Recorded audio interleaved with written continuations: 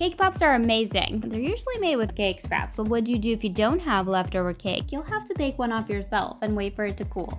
Most importantly, why would you spend an hour of your time making a beautiful cake to only destroy it? I'm going to show you today the easiest and fastest way to make fresh, delicious cake pops when you don't have leftover cake. We're making my mug cake recipe today quadrupled. To the melted butter and vanilla, I've added sugar and milk. Give these a quick mix and add the flour, baking powder, and salt. If you've ever made my mug cakes, you're familiar with this recipe and you know how easy and delicious these are. Do not use a fork to mix the batter. I had to switch to whisk as it's much faster and easier to combine everything, and it really breaks up those flour lumps.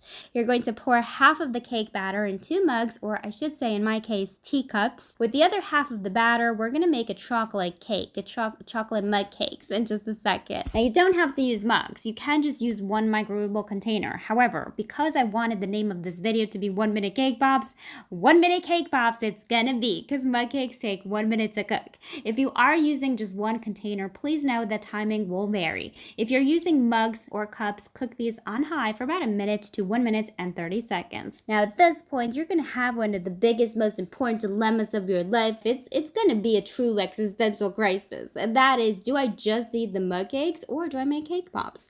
I'm gonna go with cake pops because so many of you asked. That aside, and let's make the chocolate mug cakes. To the batter, add some cocoa powder, which you do want to sift to avoid over mixing, and some extra milk. By the way, the full written recipe will be in the description box and on my website. And if you're new to my channel, hello there, welcome. Make sure to subscribe and click that bell. I post new videos every week. Transfer the batter in 2 mugs and microwave again for anywhere between 1 minute to 1 minute and 30 seconds. Now what I love about making cake pops this way is that mug cakes cool fairly quickly, so you can move on to making the cake pops straight away. You don't have to wait half an hour for these to cool like a regular cake. Obviously careful, do not burn yourself. Let these cool slightly, I'd say for about 5 to 10 minutes at the most, and break up that cake using your fingers. Now let's talk frosting. I'm using some leftover buttercream that I made for my lunchbox cakes. Do I expect you to make a teeny little bit of frosting for 1 minute cake pops? No, of course not. What you can use for the vanilla cake pops is marshmallow fluff. I've tried it and let me tell you, it is better than using buttercream. It's amazing.